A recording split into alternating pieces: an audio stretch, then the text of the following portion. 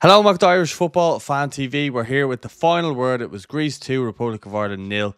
Apologies about the internet connection we have at the moment. My Wi-Fi is down and we're doing this on Wi-Fi hotspot. So Tom, sometimes it might be a bit blurry on this. A bit of blurred lines last night, obviously with the results 2-0. But we'll start straight in with the squad. One change made. Troy Parker came in for Finn Azaz. Your thoughts? Yeah, I was happy enough with that. I thought Parrott actually did play well last night. Azaz probably didn't do too much wrong to get dropped out of the team, but I was happy enough with the attack and change because bringing another striker into the setup couldn't hurt us because, I thought we played well when we did bring the forwards on the last game. So I thought it was the right decision. Yeah, when I saw like look, the players didn't do too badly who did start, only buffering out and Collins's back pass that led to the goal. Other than that, I thought he had a fine game against Finland and didn't see the need to drop him, especially since he's your captain. And then you're looking around the rest of the park, maybe in midfield would be the only change you'd make. And a few people did make reference to Azaz, and maybe he wasn't as effective as people wanted him to be. And Troy Parrott's obviously in form coming into this one. But it was a cauldron. Straight away, you could see that on the TV. You could hear the way RTE were saying that the crowd, the Greek crowd, welcomed the Irish team with boos and stuff like that. And that, look, I don't have any problem with that. I think that's something that we should be doing as well on our end in the Avivas. I think we should be trying to make it as hostile as intimidating as possible for teams to come and play. Because that's when I was growing up, and Ireland teams played against any other nation, it was a place where no other team wanted to come and play us, and we had the crowd and the players, and what the players were putting out on the pitch. I think you referenced it in the pre-match. Is kind of, you need to give fans something to shout about. And I think like the Greeks get that from the Greek fans get that from the Greek players, and that's why they are the way they are. And I think if the Irish fans can start to being like that, more like that in, say, the Aviva, making it more of a cauldron for when teams come and play us, I think that's only going to help us and benefit us going forward. Now, as we said, we do need our players to give us something as well. Now, look, starting off the game, it was the Greeks who kind of put us on the back foot, but we did have one early moment, and that was Evan Ferguson, who, in my opinion, should have had a penalty. Watching it back, I watched it back again last night, and I feel like he should have had a penalty. Obviously, it was a good press by Ireland. Troy Parrott forces the defender to go home with it. It goes across the box, and Evan Ferguson gets to the ball first and then is fouled. Otherwise, he strikes that ball straight into the goal. Bit similar to Calvert-Lewin and Dan Byrne in that sense, where the defender kind of catches the player, but they'll try and say that it was just a natural movement type thing. And ultimately, if that defender isn't there, that's a goal for Evan Ferguson. Or if that's anywhere else on the pitch, it's a free kick. Yeah, definitely. Evan gets there first, and the defender gets there just slightly late, but still late, and takes out his planted leg, and it means that Ferguson kind of shanks the shot. And otherwise, you'd have to imagine he scores that, or at least gets it on target. I think maybe it was just because he didn't sell it the way like some of the Greek players were. He kind of went over, didn't he? Yeah, he just didn't really take the contact like naturally almost. It kind of, even though he was caught, he just maybe that was kind of on his end, wanted to get the shot off, which was, rightly so. He was one-on-one with the keeper. But yeah, I thought it was anywhere else in the pitch, that's a foul. It's one of them where in the box, maybe the ref has a higher standard, but letter of the law, it's a penalty. And yeah, we were definitely under pressure from the get-go, but that would have seriously, gotten us off to a great start. Exactly, and that's why it's so annoying, is that there's no consistency in these decisions. And then from then on, really in the first half, it was all Greece. It was just all Greece. In the third minute we had our bit, but then in the 7th minute, Greece, Bakasetas has a strike that was deflected past Kelleher's post. In the 10th minute, Masaras got a shot off after I think it was a strike from Pavlidis. Yeah, it was Pavlidis takes a strike that was blocked well by Scales, but no one picks up the runner in Masaras. He gets a shot again, saved by Kelleher. In the 18th minute, there was a chance for Bakasetas, which resulted in a double save from Kelleher as well. And then from Bakasetas and Pavlidis, both with shots. I think Pavlidis probably has to score there, in my opinion. If he was playing for us, we'd be very frustrated if he didn't put that ball in, if he's playing for us. And then Giannilas with the strike saved by Kelleher at the near post. So the Greek team had moved it around well, kind of centrally. We'd kind of set up narrowly to let them have the wings, but in that scenario, they played through us in the middle and got the ball out to him, and he went for a near post strike, and Kelleher saved that with his feet. And then it was kind of half time, but kind of looking at that first half, and I put out a tweet, and some people decided it was an embarrassing tweet.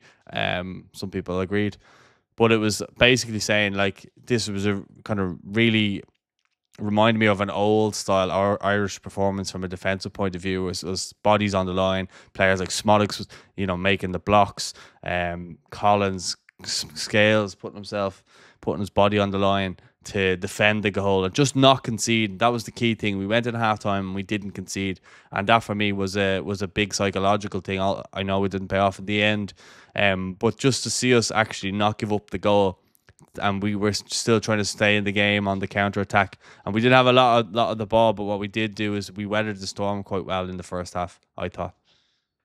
And No, I I did say agree with actually that. as well. What the second thing was that under Kenny, I think we would have probably conceded, in the first half there. And that's nothing on Stephen Kenny. It's just because we were quite open when we played under him, or we seem to be a bit more savvy under this new manager, Hamer.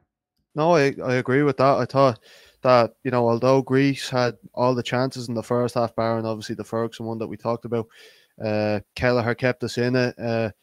Two particular saves with his feet that I thought were excellent, and that near post one that was just complete point blank.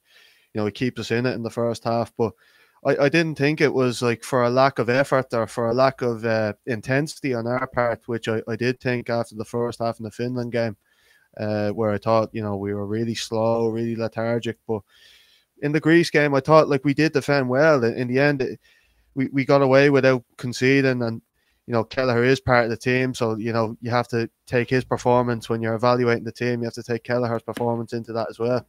I thought we defended really well for times. Other times, I thought we were pretty naive in the way we were playing out. When we did recover the ball, we'd start to try and pass it out from the back and lose it again and put more pressure on ourselves. But I thought in general, I thought we defended pretty well and did well to get out of that half at 0-0, because we talked about going into the game that Greece are a quality team. They're not the same as Finland. They have definitely more threat going forward and really in all areas, to be honest. And I thought we defended pretty well for the whole game. I know they mentioned at half time it kind of reminded them of that Moscow game away in Russia, where the famous sort of Richard Dunn performance. Don't know if I go that far, but I thought we did defend really well in the first half. Yeah, but like ultimately, people just want to throw digs at this team no matter what they do. Like, and we'll probably come to that at the end of the show. But like, I was watching them and just going, do you know what? This is what we want to see. Like, obviously not defending for the whole game, but I mean in terms of being able to come in and look like we're capable of weathering a storm. We've got players there that are used to defending. They're not afraid to defend, and they like some of their players were having really good moments. Zolas, he's been a revelation for the Greek national team. Didn't really do it at Norwich, but he's enjoying his football there. Bakasetas, for some reason, for Greece, really comes alive. He's been a brilliant player for them. Especially in recent times. And then you had Pavlidis as well, who's obviously coming in good form, and you had Masaras on the right hand side, who likes a goal against us as well. So you had, like, despite the fact that they were missing players, they still had their attacking threat, which I think would cause a lot of teams problems. They caused England problems, and we all know how highly England are valued. They're Euro finalists. They've been in the semi-final of the World Cups, and they've been in 2, I think, Euro finals in a row. And you look at that, and they caused them problems, and England struggled against them and got beat by them.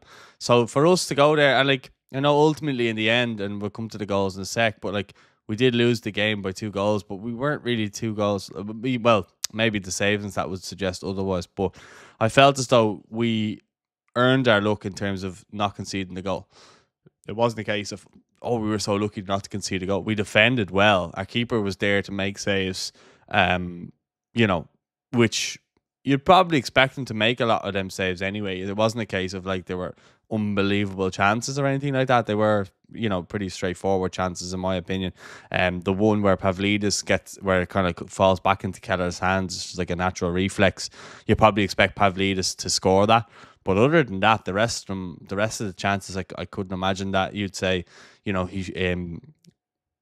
it was an unbelievable save by Keller. He looked very comfortable. And look, he was amazing. I'm not taking anything away from his performance at all. And without him, we definitely would have lost.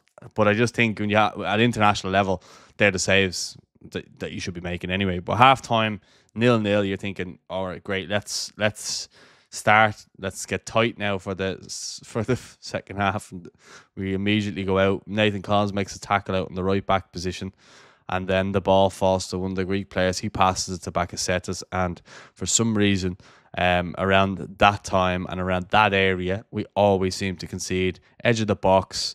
Scales comes over to try and make that block. And he's unlucky that, he probably deflects it past Kelleher, because I think Kelleher, the form that he was in, I think he actually saves the chance without it being deflected. And then you kind of looking at it going, should Scales have left it? But then we're asking players to break the block. So, look, I don't think Scales did anything wrong, but there was a gap. Now, as I said, my internet connection is down, so I can't get the screen grab. Actually, what I'll do is, because this is recorded, I'll put the screen grab over, and you can see the gap between Robbie Brady and Liam Scales is like that. It's really big. And then, obviously, as I said, Nathan Collins was over the right back position to making a tackle, so he comes back inside, but he's the other side of Scales. So in the edge of the box, you've two players like that, and it just just looks like we don't know what we're doing. And then we concede the goal not long after. Hamer makes the subs. Well, I'll get your thoughts on the goal, and then we'll come to the subs. Jack Taylor and Festy coming on.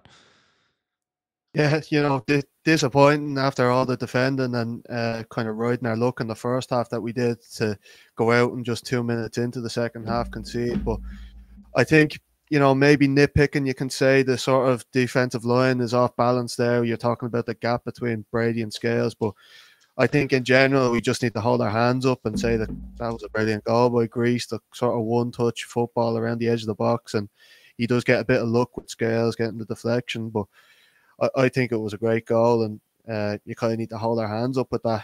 Scales, I don't think we can blame him too much. I think we're asking players to throw their body on the line, and that's what he was trying to do. He obviously didn't mean for that to happen, and I'd agree. I think Kelleher probably saves it if that doesn't happen. But look, I do think it was a good goal by Grease, and either way, I think we're a bit unlucky after how well we performed defensively in the first half to, so early on the second concede. Yeah, but it just seems to be our luck lately with this team. I don't know what it is, whether it's a lack of belief or what.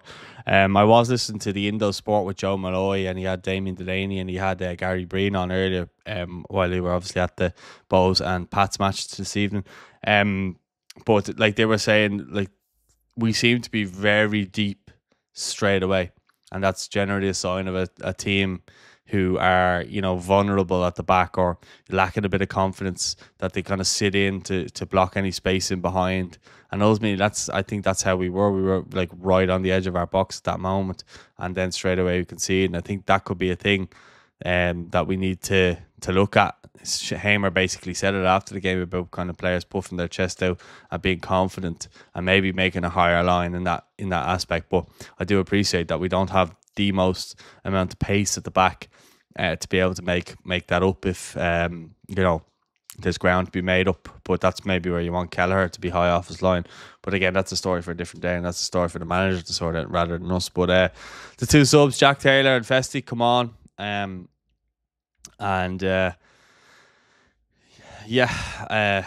Within that time then, I thought Festy came on. He was trying to get involved. He was trying to be our danger man then in the right-hand side. But I thought ultimately after the couple of attempts and the Greek fullback kind of getting the better of him, I think he struggled. I think his confidence that he had against the Finland team the other night kind of waned a little bit, because it looked like once he couldn't take him on that one time, his confidence was shattered and he couldn't take him on again. That was my kind of viewing of it. What was yours? Yeah, I thought initially he brought great energy onto the pitch and did make an instant difference, because Ogbeni had sort of struggled to get into the game in the first half just with the amount of defensive work we were asking from him. Just Festi did come on. I thought he took his man on well initially, but then after a couple of times, it felt like it was just getting a bit predictable for the fullback to kind of defend against. And you were just hoping that one time when the ball got sprayed out to him that he'd just take a touch and whip it, because I felt like the opportunity was there. We were getting men in the box at the time. We still had, I think we had Smodics and Parrott on the pitch. So we're asking lads to, kind of make their way into the box, and you're looking for the wide man to get that cross in like he did against Finland. But it felt like every time he tried to, take his man down the line, and it just ended up getting a bit predictable and ended up being fairly easy to defend against. But I think it was better because it gave them, something to think about. At least it gave us a bit of a threat going down that right hand side, and we'll get on to Taylor as well, because I think out of the two subs, he was, very impressive when he came on, instantly kind of getting himself about, and then not long after he comes on, he wins a header in the box and pulls out a great save from the Greek keeper. Yeah, well, I think it was a good play all round for that. Even to get up to the cross where Josh Cullen whipped it across, it was a good play out from the back, and we kind of moved it around quite well, got it into that position, and then got the ball in. I just wish that Taylor had maybe headed it anywhere in the corner there, or it's probably a goal. But the fact it was straight at the keeper, I think the keeper made it. A few people saying the keeper made it look a bit more kind of flashier than it needed to be. The way he saved it over the bar. What I have been impressed with Hamer so far in the games just gone is he does make subs at good times, where he knows, like, okay, we got to bring a sub on here. Whereas I think Kenny in the past, some of the subs have been very questionable at times. The times in which he brings them on, maybe the in-game management, where I think Hamer has a bit of that in-game management about him, because you saw the tide completely turned. The Greeks looked tired once we took Evan Ferguson off and brought the other players on. We had the extra midfielder and Jack Taylor.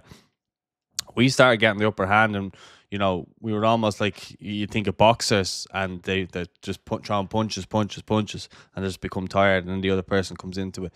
That's kind of the way this kind of game went. We were the ones then in the ascendancy, and we were the ones trying to get that goal, and we didn't back down. Robbie Brady at times was getting almost up like a winger, like he was against Finland the other night, the way he finished the game. And I thought we were trying to make things happen. Ultimately, we couldn't break things down, and I thought that Adam Ida probably should have been brought on late on. He did make more subs. He brought on McAteer as well late on, and he brought on Malumbi, and he brought on there was one more sub he brought on. Yeah, Mikey Johnson. But I thought that those subs all the subs he brought on, bar McAteer, all made a difference, I thought, when they came on. And there wasn't huge chances. You said there was another chance for Jack Taylor, where he swings a leg at it almost like a baseball bat, and it kind of come off one of the Greeks. Then he has a follow-up effort, was kind of just out of desperation, and it kind of just goes up into the air, and the keeper claims it. And I think that was our real big chance if he wanted to get it. Bit more composure maybe on the second shot, but look, it is what it is. He's coming in for his first cap. I don't think he done anything wrong. I think we should be looking at getting him in the starting 11 going forward. I thought he actually made a really big difference when he did come on. I thought Malumbi done well, energetic when he came on. Didn't really impact the game in the forward positions, but he was about the place, and that's kind of when we needed it, energy wise. But McAteer, for me, I don't recall him really doing anything. Yeah, I think out of all the changes, even though it wasn't a substitution, I thought putting Parrott up front by himself, I thought Troy Parrott was excellent. I thought it seemed like every ball that went up to him, it stuck, or he linked up with someone else running onto it. I thought he was brilliant, even though he didn't get his goal. I thought the link-up play really kind of changed the game for us. And as you say, we were way more confident on the ball, linking up in the Greek half, and we look way more dangerous in the second half in general. Yeah, I'd agree. I thought Johnston actually made a great impact coming on the left-hand side, took his man on, similar to Festi, but probably a bit more successfully. And then McAteer, yeah, again, a bit disappointed by his performance when he came on. I thought every time he got the ball, he kind of either went backwards or lost it. It seemed, I don't want to be too harsh on him, but he just didn't seem to really make too much of an impact when he came on. Malumbi, yeah, did well when he came on, but I thought, yeah, out of the subs we made, Taylor and Johnson did make a big impact. And I know we spoke about Taylor in previous videos, that he could potentially be an option going forward in the midfield. And I think he definitely, definitely showed that he has a role to play in this team. Yeah, I don't actually agree with you with the Troy Parrott. I actually thought he had a bad game. I thought Adam would have been a better option later on in the game. I just don't think. I just think he struggled in my opinion. From what I saw, I felt as though he struggled throughout the game. Struggled to get a hold of the ball. I felt he was a bit bullied by the Greek defenders. As well, maybe you would say more so the first half, but I definitely didn't think that Troy had. I've seen him have good games, and last night was not a good game in my opinion. But I respect yours. I thought Ida should have come on around the 80th minute. That's when he brought on McAteer, and I was struggling to understand why Ida, especially when you think of Celtic and you think of the goals he's been scoring lately. That's a good time to get him on because he knows the field of coming on that time and scoring a goal. But for some reason, he never came on.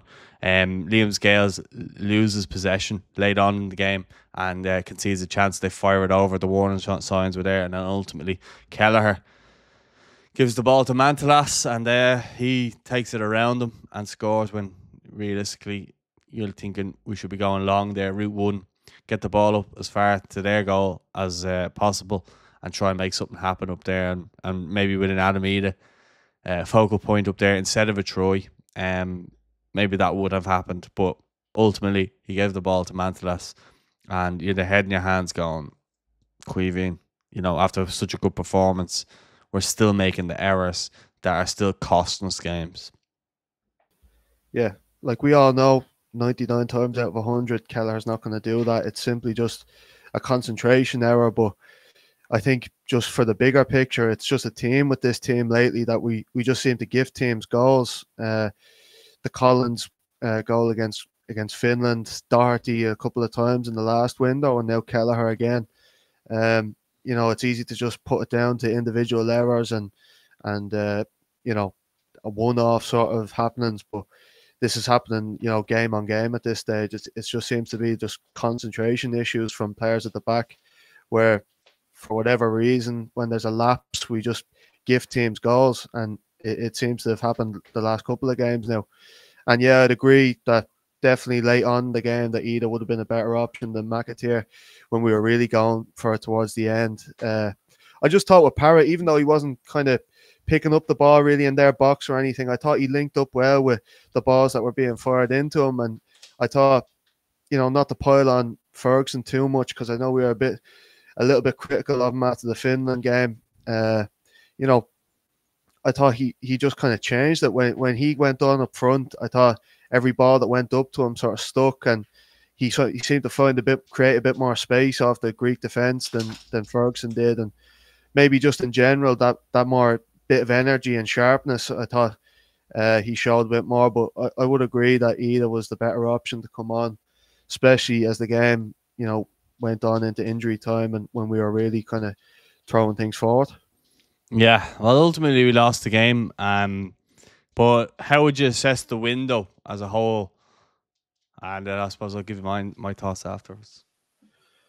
So mixed, really, because Finland we were really on a high after Finland because the performance in the second half, there was serious amount to take from that, and ultimately the most important thing was we got the win out there. Then to the Greece game, I thought there was definitely signs of improvement from the last time we played Greece. We weren't as hopeless as we were in that game because we were really dominating the Aviva. I thought we actually had a proper go, especially in the second half. Even in the first half, there was positives to take defensively and from Kelleher. But as you say, the thing that we're looking for out of Hamer, as opposed to Kenny, is that we're looking for results this time around, and we don't really, as much as we're doing a show here and we're kind of nitpicking the performance and the different details from the game.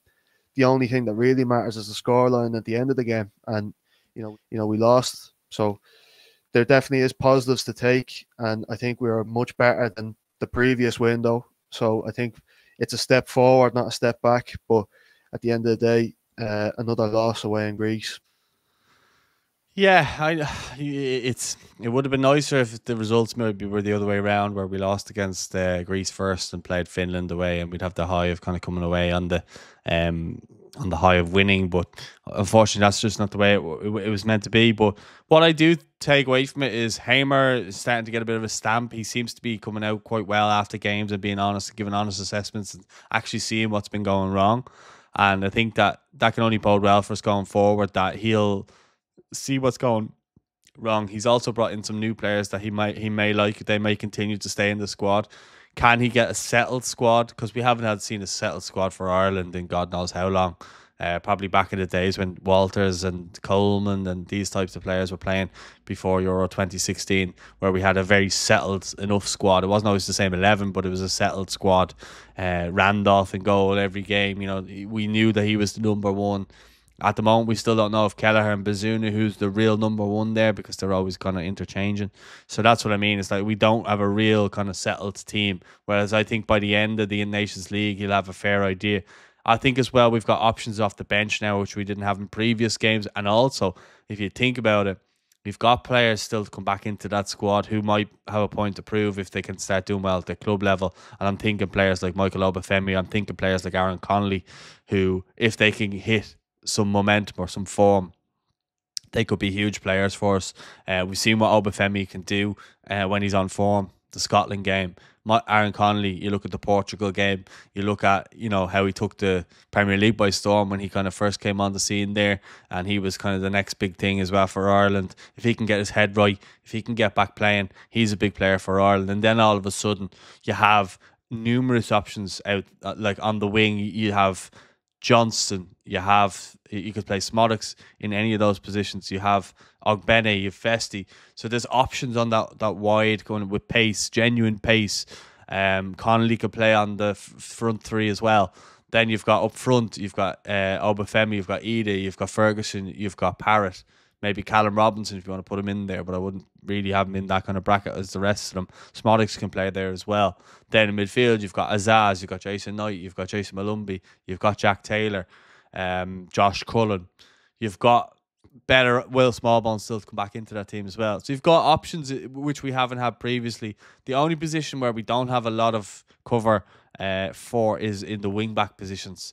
But what we did get a good idea from this window is Darragh O'Shea can fill in at right back and look seamless slotting in right back if we need him to as well. You'd like to think that someone like Seamus Coleman will come back in there, and if he's not playing at Everton, you'd imagine he should play for Ireland, because I think that's the best way that Everton and Ireland should manage Coleman going forward, is that if he's going to play for Ireland, he should start for Ireland and maybe be on the bench for Everton if he's going to prolong his international career, or else he looks at calling it a day soon and letting someone like a Festi or someone like that come in and take the mantle and go forward with that, because ultimately those fullback positions are our only real weakness at the moment. If we could find a left wing back, and people have spoken about Cirque, and people are trying to say Will Ferry at Dundee United, Ryan Manning, if any of these players can actually step up and take Robbie Brady's place. And let's not forget, Robbie Brady got a goal and assist against Finland, and he was our most creative player in those moments. So I wouldn't be hanging my hat on Robbie Brady just yet. While he might not have the pace, he's so good on the ball that he can make up for that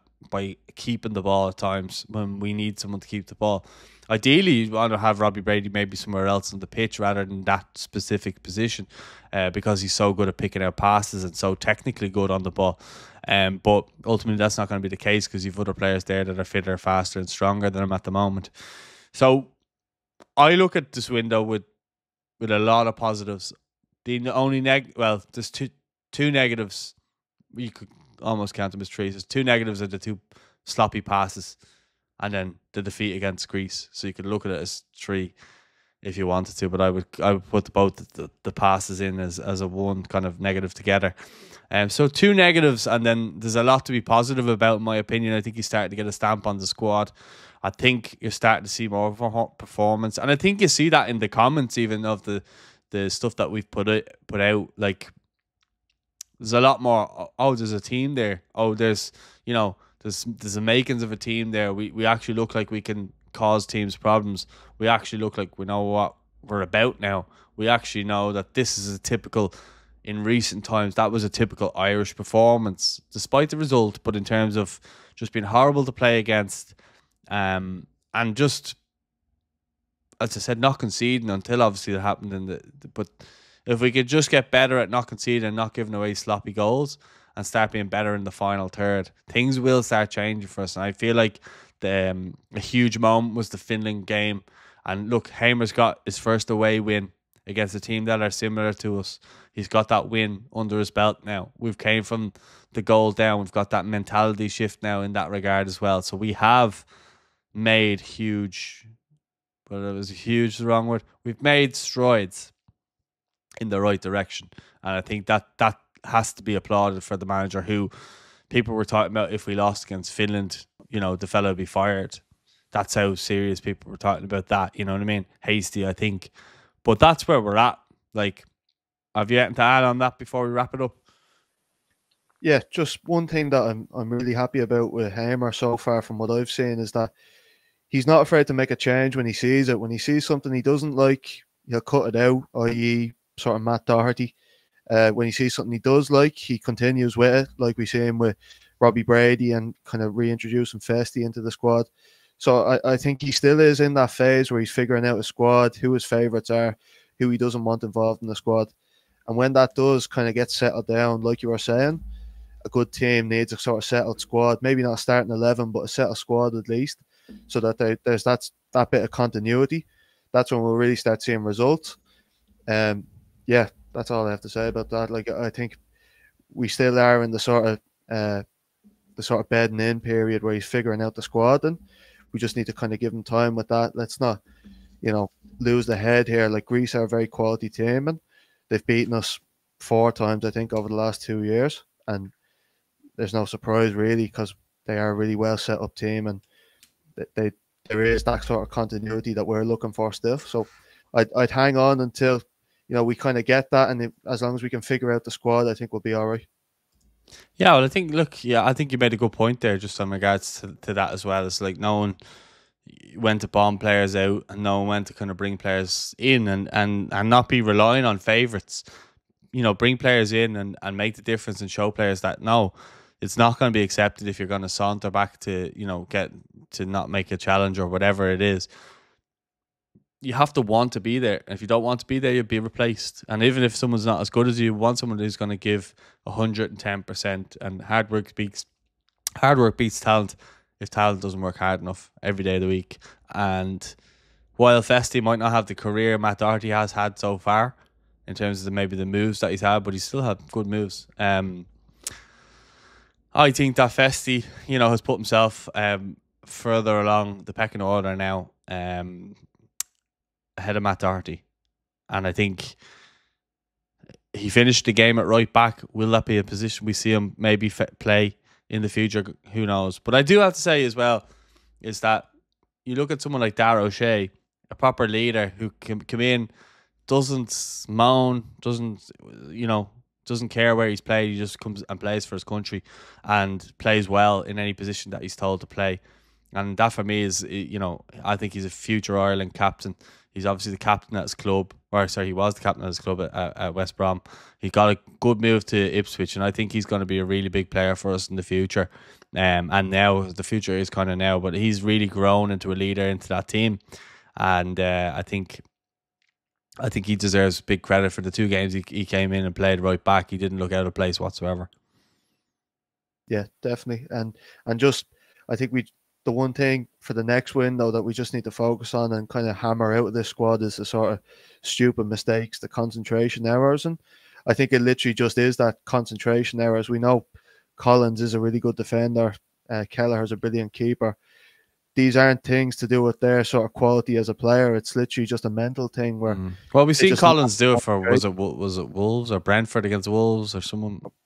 He's done it in the past. He has done it. We know that, but he is that kind of main part of his game is sort of how good he is on the ball. And we know he has the ability not to do these sort of stupid things. So it's cost us twice now. And, going forward, we can't really afford to do that, being, a team at our level. So if we cut that out, then we're going to give ourselves already a big leg up going into the next couple of games.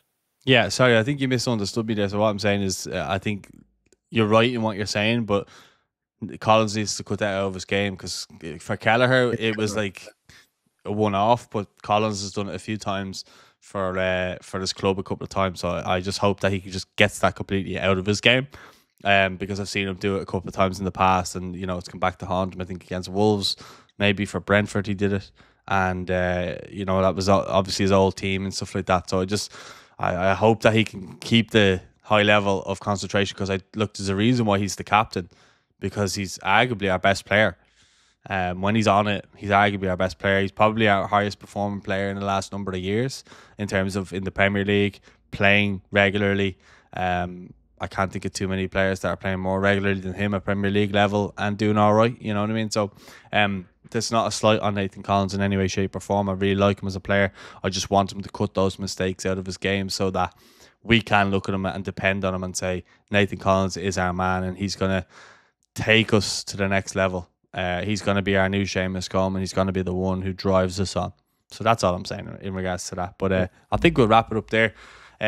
Positives to take for the international window into the next international break now next month in November against Finland at home and then against England away in Wembley. We will be at both games.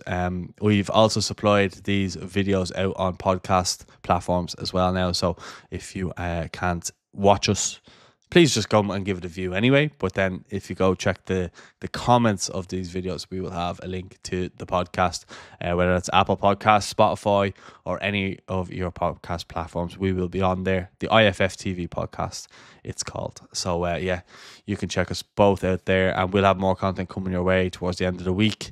Yeah, let us know what you thought of the international break in the comments. We'll speak to you all soon. Thanks for watching and take care.